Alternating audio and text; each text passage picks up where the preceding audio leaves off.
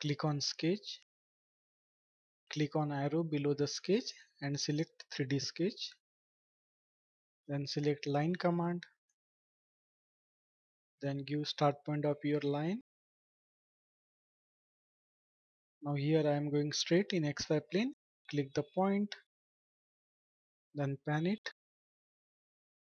Now here I want to create inclined line, but I will not directly create the inclined line. I will create at first reference line. So I will go straight here. Then I want to go in this direction. I need to change the plane. I will need ZX plane. To change the plane, press tab button until ZX comes there. Now it is ZX plane. From here I will go here. Then I will connect it back.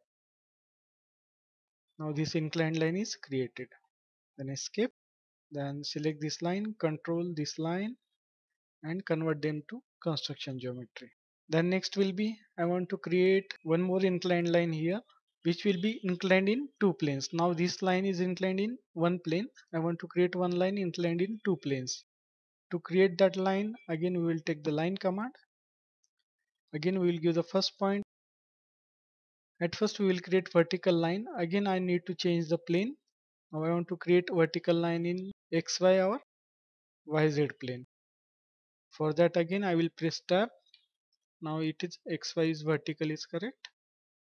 Then click the point. Then go in this direction.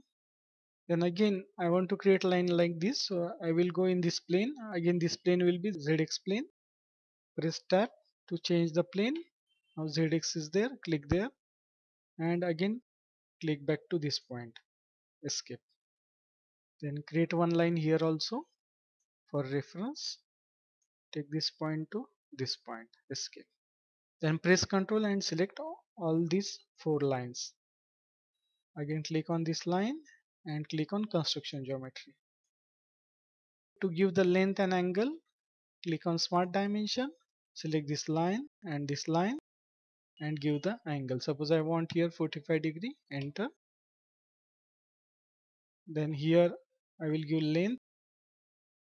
Suppose I want length of 100, enter.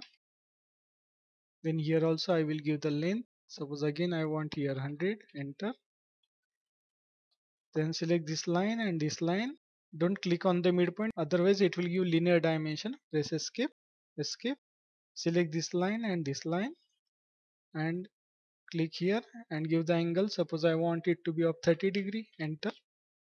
Then again select this line and again give the angle. Suppose again I want 30 degree, escape. Still the sketch is underdefined. We will have to specify the length, either this line or this line. So we will give length to this line, take the dimension, select this line, give the length. Suppose it is 100, enter, escape. Now the sketch is fully defined. In this way you can define the angles for 3D sketch. And from this, if you want to create a pipe, then for that we need to fillet here. Click on fillet, then select this line and this line and this line. Then specify the radius here. Suppose radius is 30, enter. Click on OK. Then to create 3D pipe, click on OK here again. Then to create a 3D pipe, click on feature, click on swept boss base, then click on this circular profile. Give the diameter of pipe here. Suppose it is of 30 diameter, enter. Then select this sketch. Then to make it hollow, click on this thin feature and give the thickness of the pipe. Suppose it is 1.5 and click on OK. In this your pipe is created in desired angles. Thanks for watching.